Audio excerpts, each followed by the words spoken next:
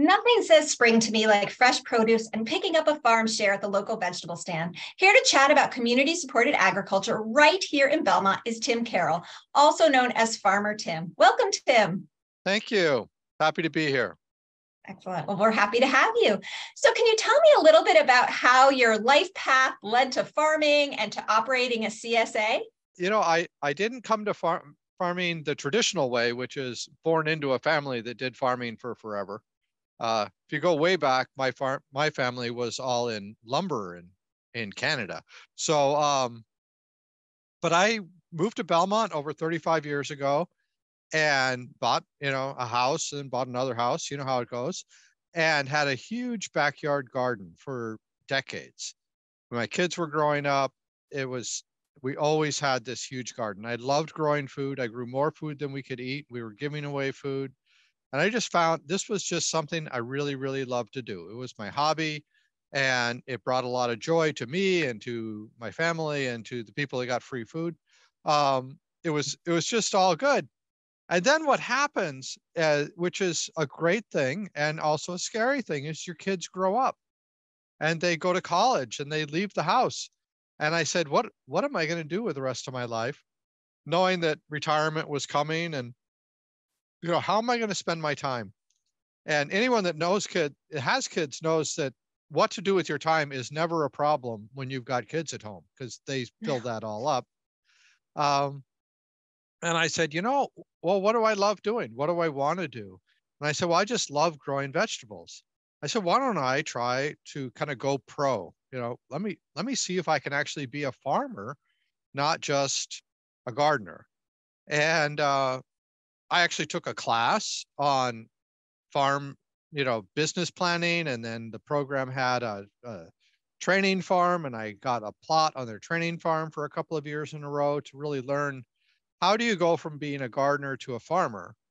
And while there's a lot of things that are very similar, you're still buying the same kind of seeds and putting them into soil and growing the plants. Things like weeding and irrigation and tillage are completely different in a farm. So yeah, it's just the scale is completely different. And so I decided I learned how to do that, bought myself a farm out in Dudley. We can talk about that in a bit. And said, let's just make this thing happen. Fantastic. Well, you led right into it. Why don't you tell me about your farm in Dudley? Okay, so I bought a farm. It's 92 acres, which is bigger than my whole neighborhood in Belmont. And it's in Dudley. It's a little bit south of Worcester. So it's in Massachusetts, about an hour from here. I wanted to try to find a farm closer, but it turns out that there's not a lot of farms for sale kind of inside 495, which is not a surprise. No. And it's agricultural preservation restriction land, which is a state designation that says it's got to stay in agricultural preservation forever. And so it's been a farm for over 200 years, and it's going to be a farm for the next 200 years. And I think that that's terrific to kind of keep that agricultural, essence in Massachusetts, and so that people in Massachusetts can get local food. Mm-hmm. So I right now only grow on 8 acres of my 92 acres. And so I've still got lots of room to expand, thinking about what else to do with the rest of it. Much of it will be more vegetables, because when I started, the first year I had half an acre of production. And then over the last few years, we just grow and grow and grow. And it's been great. Wonderful. And you hear people talk about and use CSA all the time. And I don't think a lot of people know what that is or what it stands for. Could you tell us a little bit about what a CSA is and the concept of a share, things like that? Right. So CSA stands for Community Supported Agriculture. And it's really a symbiotic relationship between a farmer and a consumer, where the consumer puts up money in the spring when a farmer has lots of expenses and no sales. And so I use that money from their purchase of a share to buy seeds and fertilizer and hire workers and, do everything I need to do to get a crop into the ground and so that we will have vegetables come June when the season starts. And they get 20 weeks. They get a box of vegetables every single week with 6 to 9 items in it of whatever is fresh and delicious that week. And it's going to be a different mix every single week for the whole 20 weeks. It starts with mostly spring greens and radishes and things that are, very spring, think peas, things like that.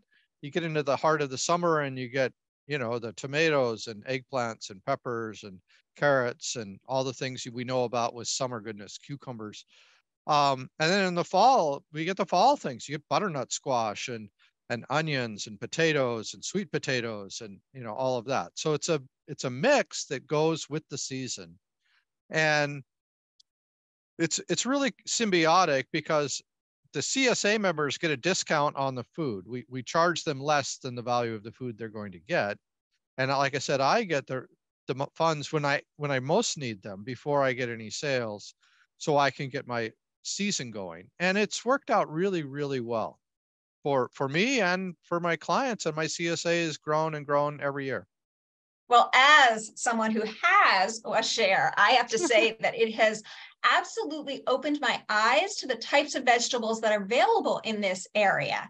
Because, I mean, I've had picked up vegetables in my farm share that I didn't know about, that I hadn't heard of. And I think it's wonderful because it really makes us start to eat in a seasonal manner and to know what grows well in this area. So I actually find it to be educational as well. And as a very amateur gardener, I appreciate learning about, talking to you about the tricks of the trade as well.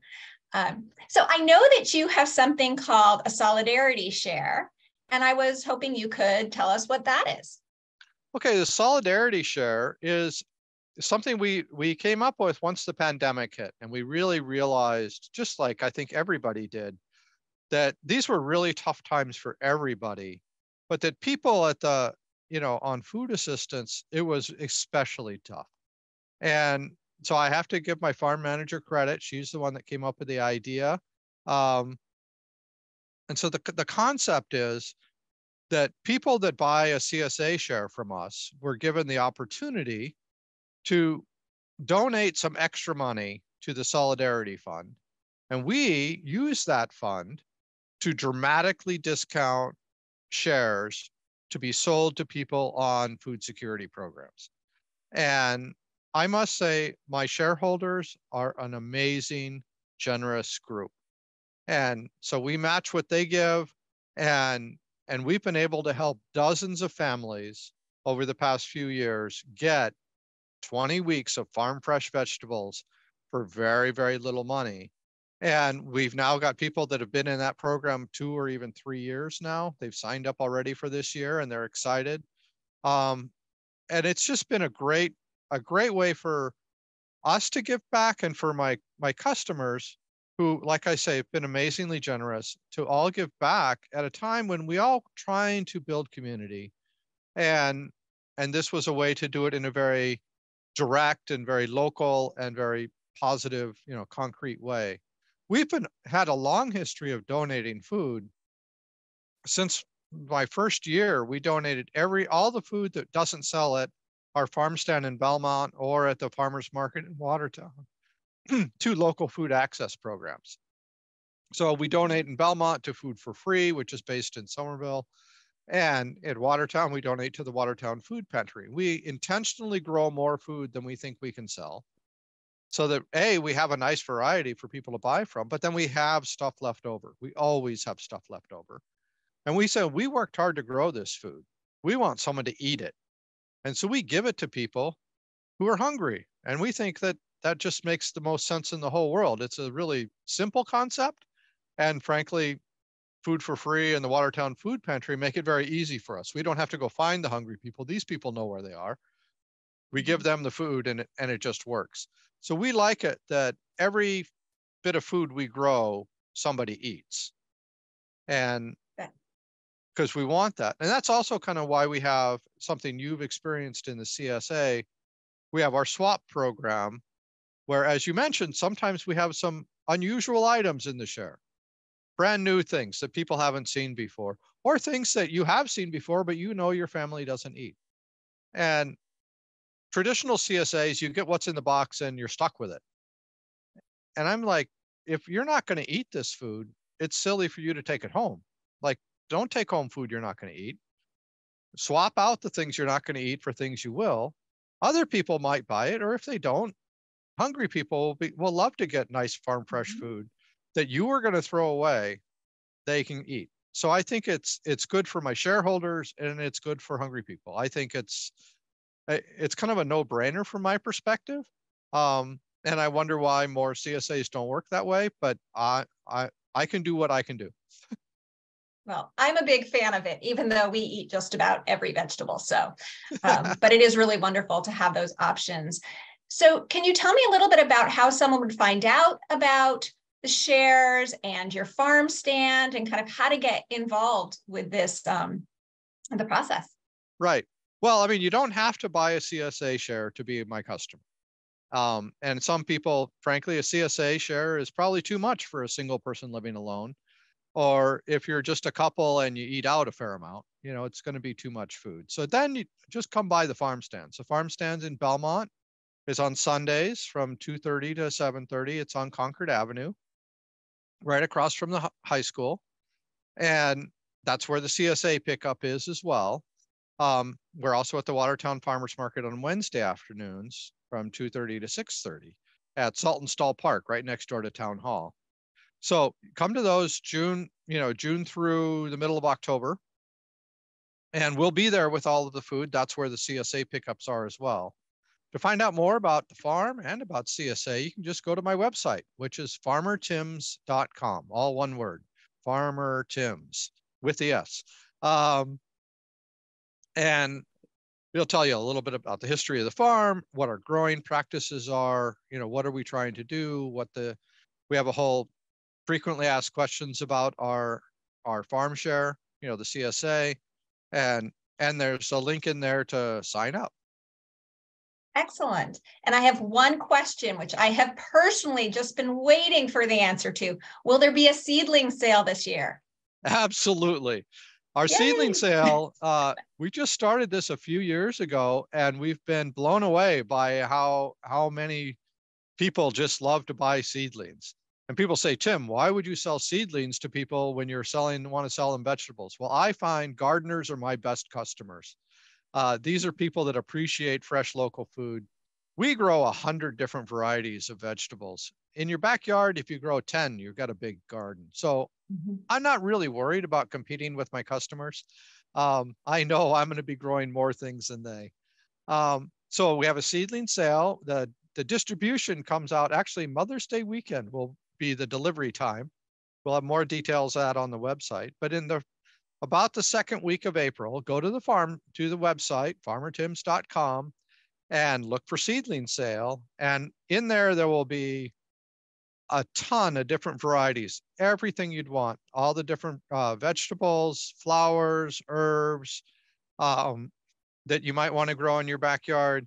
And you order them up. We've actually started growing some of it already in the greenhouse.